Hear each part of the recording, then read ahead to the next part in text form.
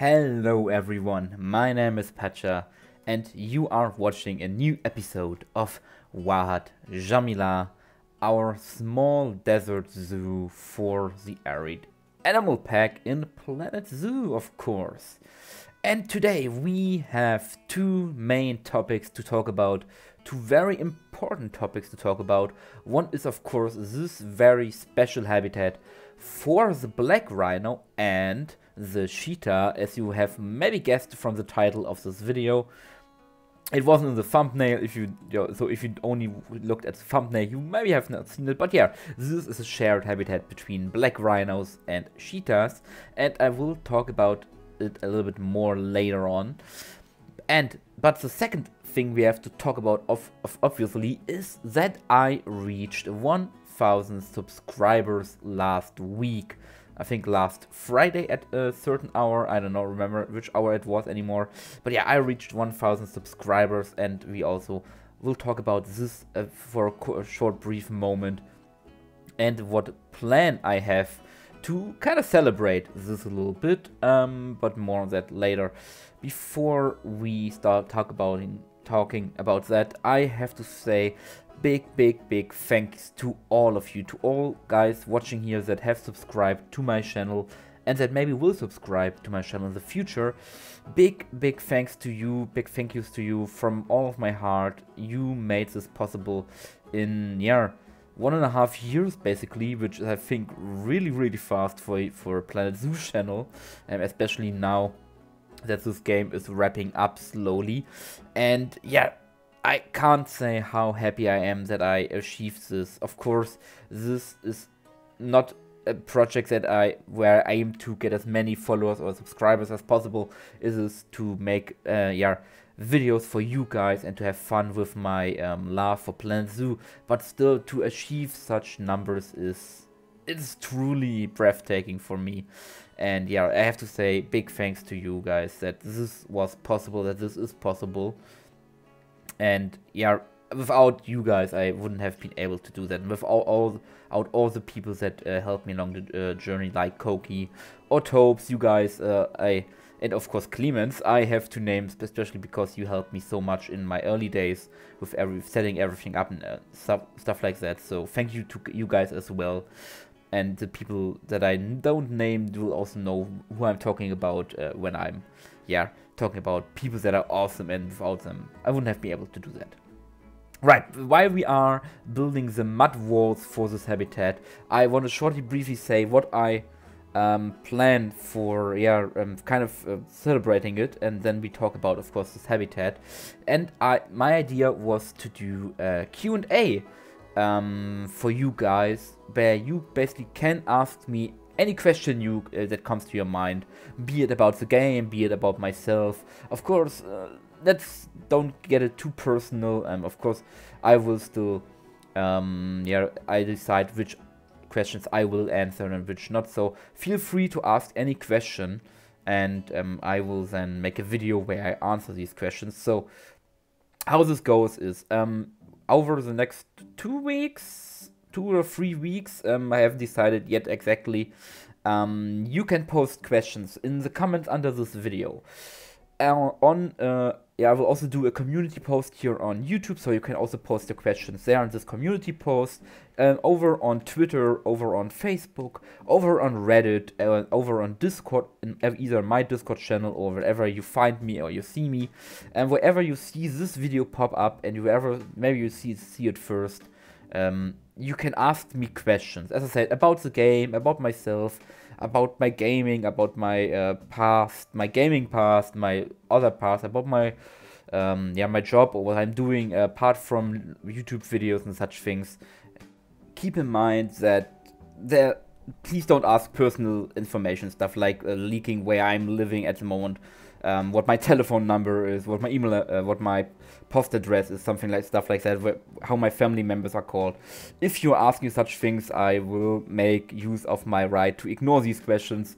So if you want to have your questions be answered in this video, in a video, then make sure your question is not of that kind. And also let me know if you want to have your name, your of course username on that platform be named in that video or not. If you don't say anything about it, then I will assume you are okay with that I name your username in that video. Otherwise, let me know if you want to do that. So the next 2 weeks or so, I will collect these questions and then we will do a Q&A video, maybe over in Raven Creek, in the front of a nice setting or something, and then I will answer all your questions as good as I can.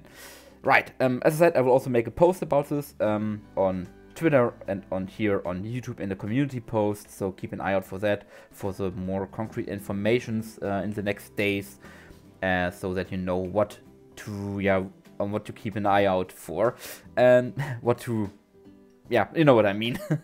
But with that out of the way, let us talk about this habitat. As I said, we are building a habitat for the black rhino and the cheetah, and this video is not the full habitat, as you have most likely seen in the intro sequence, because there was no actual building in the background. There's only this plaster wall. This is because this is a two-part video, basically. The other half will be released next week, simply because it would have been too long for the whole video to be on YouTube, and I didn't want to give you an over half an hour long video.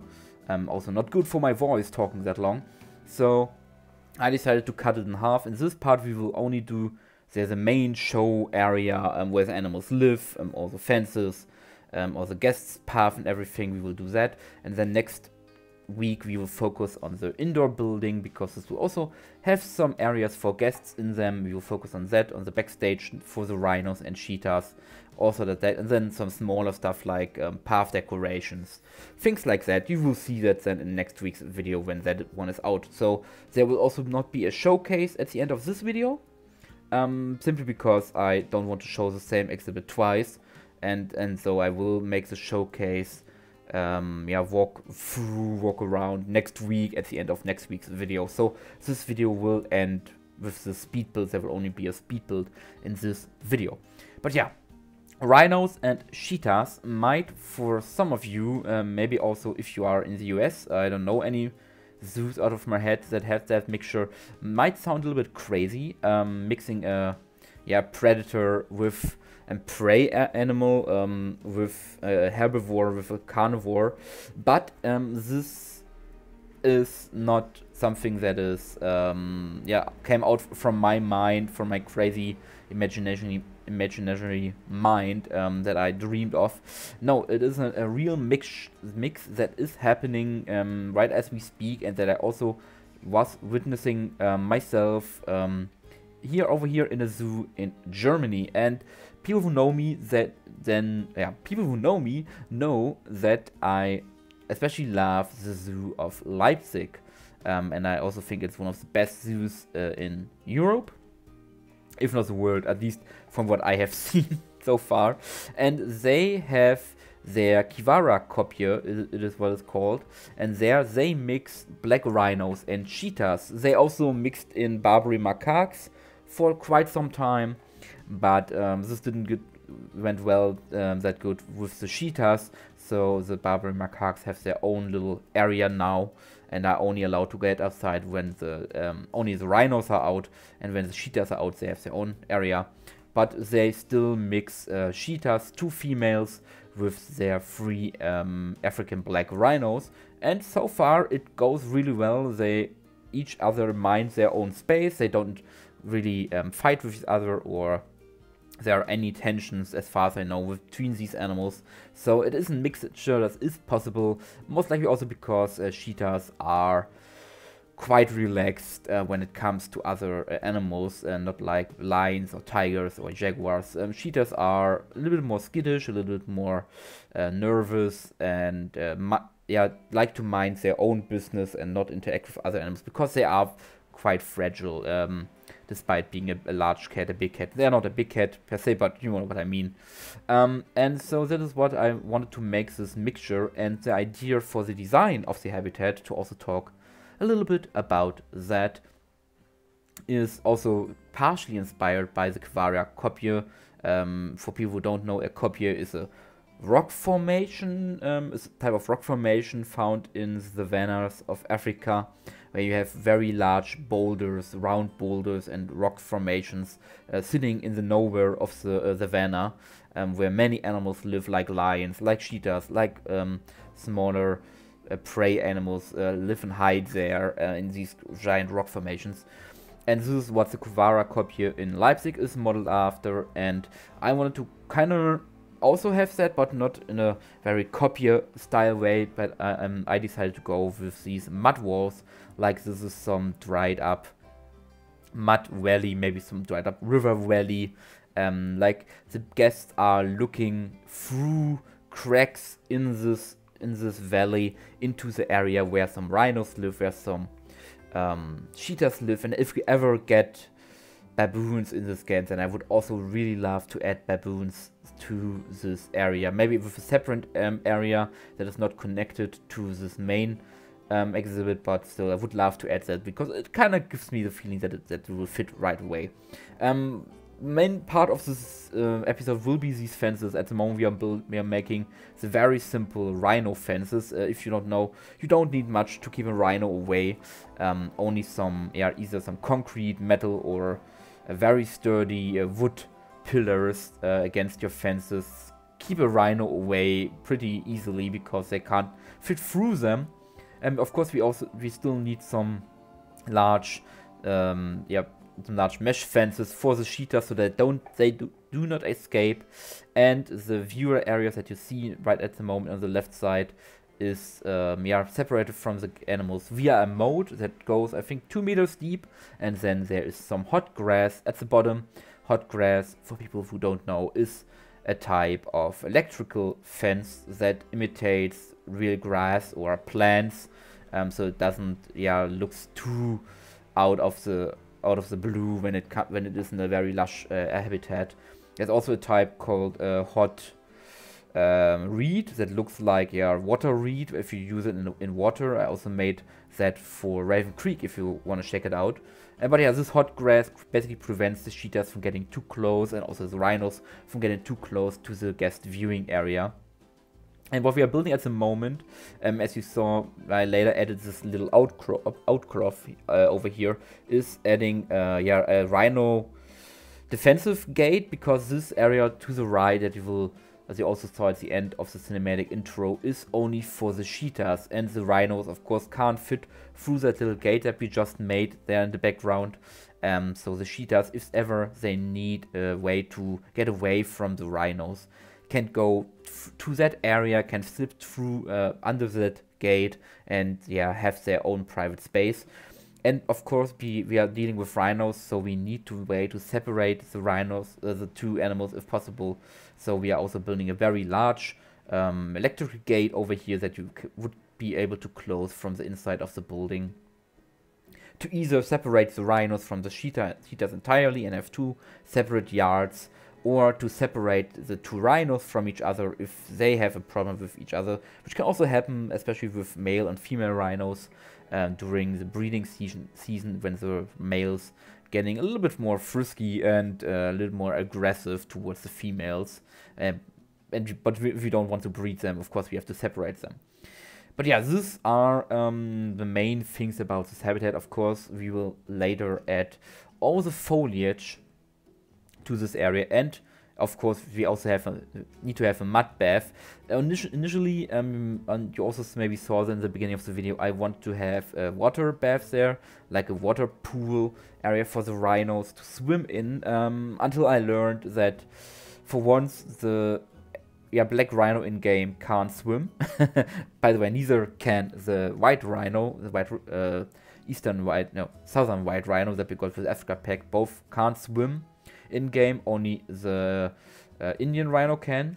And when I was very angry, talking to people on Bro Nation about this, Jaskaran actually said or explained to me, and I also later confirmed this and looked this up, that black rhinos, despite them being able to swim, don't really like water. In fact, all African rhinos species don't really like water. It's more the Asian rhinos, like the Indian rhino or the Javan rhino, that are excellent swimmers. African rhinos usually avoid deep water, and if they take baths, then it's in very shallow pools or in these mud baths, simply because they are not that good in swimming. They can if they need to, but they would also be drowning very quickly if they don't reach land. So that's why rhinos can't swim, and that's also why Frontier most likely didn't give these animals the ability to swim. So it was not a mistake on their side. It was, true to the real life fact that they don't swim. So my idea with this bathing area over there had to be changed into a mud bath area, which is also very cool and looks really, really nice, because there is a viewing opportunity right in front of this mud bath, so you can see them enjoying these muddy deaths and all the mud and stuff that prevents insects from eating their skins and draining their blood and such things. Very cool. I'm also adding these little planters in the middle of the habitat, not because I gave the animals too much space, simply because to break up the habitat a little bit. Otherwise you see the whole habitat right in front of you, and the animals have no way to hide or escape at certain points. And that's why I decided to add these little islands, so the animals have some areas to retreat to get a little bit of shadow also inside the habitat, because we will not have that. We will not have any trees that the animals can reach inside this exhibit, and also not on these fake mud walls, which I really like now with the plants, by the way. So these islands also act as a little bit of a shadow giver to the animals. Of course, the area with the cheetahs is a little bit more heavily planted, because the rhinos can't get through that area. They can't destroy them. Otherwise, if you are dealing with large animals like rhinos, elephants, or hippos, usually the habitats are pretty barren, because these animals are known to destroy anything in their path that they can reach, be it trees that they knock down to rub themselves against it, or simply because to test their strength out during breeding season, for example. So that's why we don't have any trees, and any trees that we have need to be secured, and either in high places or with heavy fencing, and I went for the high places option. We also will add another feeder over here for the cheetahs that draws them a little bit closer to the guests, so the guests can see them more up close when it's feeding time, which I think is a really nice idea. And now we go over to the planting, the usual stuff. We start with the rocks first, big rocks, small rocks, and smaller, and then the smallest rocks, and then we do all the grasses. We do all the bushes and plants that are in the habitat. I try to keep it barren, not barren, but more barren than other habitats, but still interesting. And I like how it looks in the end. And you will see that next week with the full showcase. And you also saw parts of it in the intro cinematic. And also, I'm still trying, and maybe next week we have more luck. I'm trying to get a king cheetah variant, which is a variant that got added with the grasslands pack, I think. If you don't know what a king cheetah is, it's a skin variation, a color variation of the normal cheetah, which with very large spots that also merge together at some occasions. So far I only got a spotless cheetah in game, but the king cheetah would really something I would love to see in this exhibit, simply because I think they are the most beautiful variant of a cheetah. Anyway, I will tell you next week how this, trying to get a king cheetah went. But anyway, I will now leave you with the rest of the music, the last couple of minutes, with some music. And then I hope you enjoyed the video so far. If so, maybe consider giving a like or subscribing to the channel to support me in the future and don't miss any video. And then I wish you a great time, stay safe, and yeah, I see you next week with the second part of this rhino habitat. And don't forget to to write your questions down in the comments or on other social media pages. Any questions that you want to ask me for future Q&A. So, see ya and bye bye.